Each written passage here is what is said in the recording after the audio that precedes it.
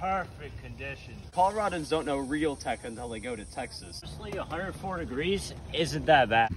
If you drive fast enough, Angel Fire is only like 10 hours away. Honestly, dude, they could hold a World Cup DH race at Cat Mountain. I don't know, man. It's a sketchy jump. Bro, at Flat Creek Crossing, bro, you need at least like 180 travel. Bro, camping in 85 degrees is like the best. 5-minute climb, bro. Bro, could we please shuttle this? Look at the view of that climb.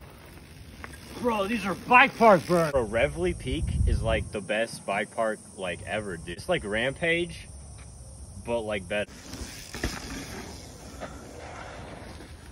Bro, did you see that? Did I clear it? An average Southern Enduro Tour race trail.